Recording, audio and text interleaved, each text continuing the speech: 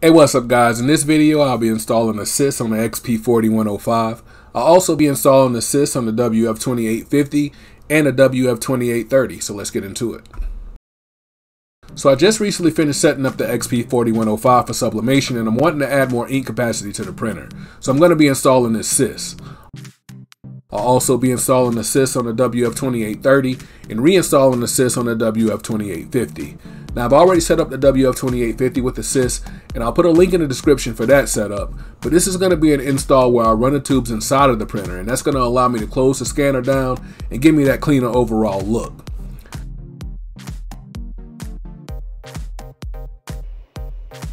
Now the steps in all of these printers are exactly the same, so I'll be following these steps in triplicate. Again, being that I'm going to be running the tubes inside of the printer, it's going to require me to disassemble and burn a hole into the side panel. Now if this isn't your kind of thing and you just want to do a simple CISS install, I suggest watching that CISS installation video of the WF-2850 that I mentioned earlier. So first and foremost, I need to make sure I have Chipless Firmware installed and I already have the ability to read Chipless cartridges. If you don't have Chipless Firmware, head over to inkchipnet and you can purchase the firmware for your printer. And make sure to type in the coupon code GORILLA to save 10% off at checkout. Also in the description, I'll link to the Chipless install videos for all the printer models that I'll be using today. So I'll be using the CISS kit from Dynamite Gorilla. I'm also going to need a cheap soldering iron, some heavy duty mounting tape, a razor knife or a utility knife, a black, blue, and a red marker, and as always, gloves to keep my hands clean. So in the accessory bag that comes with the Dynamite Gorilla CISS, you're going to get 4 tubing washers, 4 tubing elbows, a 10mm syringe, a priming clip, a T-style tubing clip, and 2 clamp-style tubing clips. But I'm only going to need one, so I'll put this one back in the bag. I'm going to have to modify the tubing clip so that it's shorter, so I'm going to grab this mounting tape that came with it, and then I'm going to peel it back. Now the clip's able to slide down into the bracket. I'll move it down so that it's flush with the bracket, then I'll replace the mounting tape. Now if your mounting tape isn't sticking, this is where that heavy duty mounting tape that we mentioned earlier comes in handy. Now using the bottom of the bracket as a straight edge, I'll run the utility knife across that part of the clip a couple of times. Then I'll snap it off and now I'm left with this shorter T-clip. And I'll put that back in the bag so that it's ready when I need it later. I'll take the CISS and lay the tube out flat. I measure out 30 inches from the tank. I'll trace a cyan tube back and then mark it with a blue marker at 30 inches. And I'll do the same with the black tube, marking it with a black marker. Then I'll mark a line across the tubes approximately 3 inches below that. I'll make a cut in the middle of my 30-inch marks. And I'll separate the tubes down to that line that I drew across all of the tubes. I'll take the elbows from the accessory bag and place them on the tubes, marking each one as I go.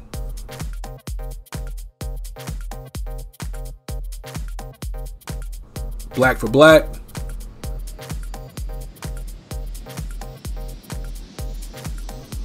Blue for the cyan. Red for the magenta that's going to be right next to the cyan tube. And yellow I'm going to leave clear, and that's going to be the tube next to the black. Next I'll grab my CISS cartridges and remove this retainer clip. Then I'll remove my tubing by pulling up at the elbows.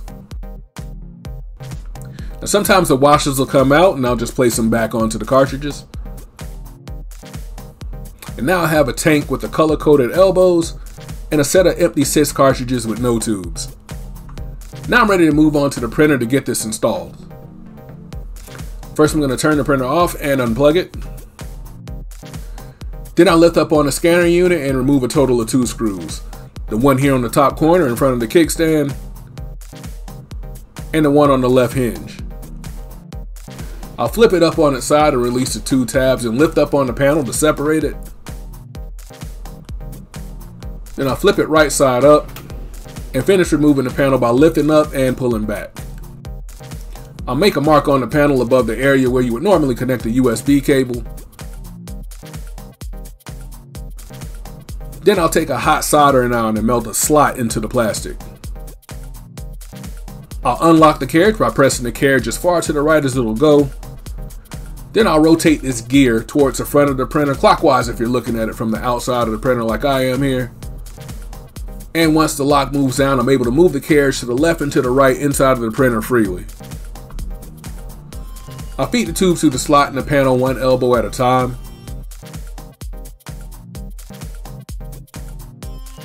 And situate the tube so that the black tube is on the top as they go through the slot. I'll feed the rest of the slack through the panel and feed the tubes through this opening here. And then I'll snap the panel back onto the printer. I'll wipe down the left side with some isopropyl alcohol and install the bracket, lining the top of the bracket up with the cutout for the scanner.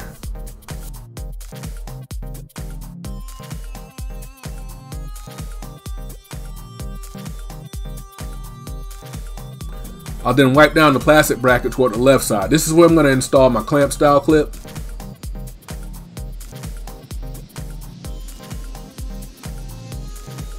Then I'll install my shorty clip in the middle of the printer lined up with the sensor.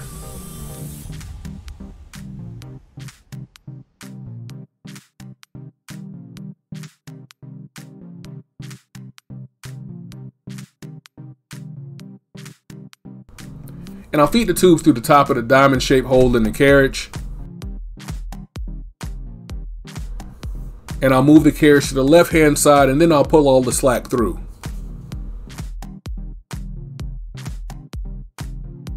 Then I'll put the elbows into the CISS cartridges.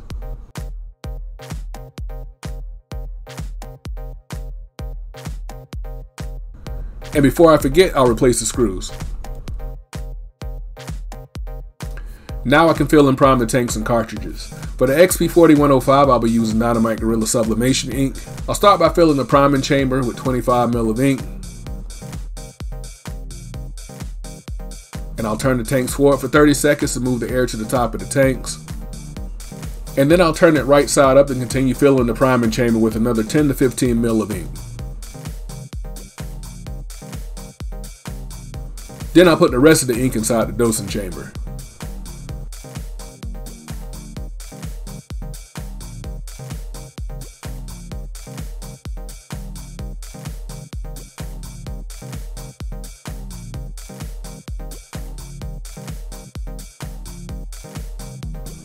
Once the tank is filled, I'll go to my cartridges and remove the clear plugs, and I'll insert my syringe into the cartridge.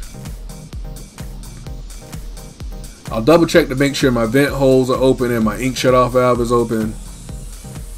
Then I'll pull up on the syringe until the ink fills the cartridge. I'll keep pulling up slowly until ink starts to flow into the syringe. I'll let about 5 to 10 ml of ink flow into the syringe. And then I'll empty it back into the tank.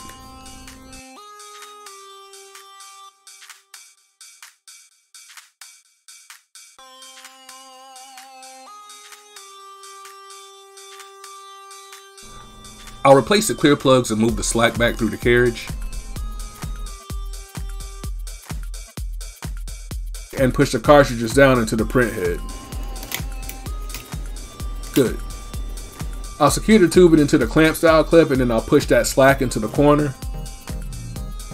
Then I'll secure the tubing into the shorty clip and make sure the carriage can move all the way to the right.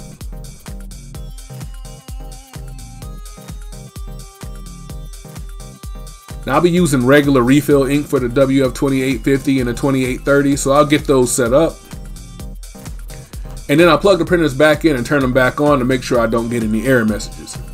And then I'll run 3 head cleaners followed up by 3 purge files, and I'll do that until I get a good nozzle check. And once I got a good nozzle check, I'll do a couple of test prints just to make sure that nothing's going to pop up in an actual print versus just a nozzle check. And to test out the sublimation on the XP-4105, I'll be working with a wallet blank. Now the blank is smooth, so I'm going to create a leather texture in Photoshop and try to give it that look that I'm going for. Alright, so it looks like I'm able to print without any errors and everything seems to be in working order. Now I'll have that added ink capacity and I don't have to worry about removing the cartridges to refill them. And doing it this way is a cleaner install in my opinion, and the CISS looks like it's actually supposed to be there. And as always, I'll put as much information as I can in the description. And until next time guys, good luck and good night.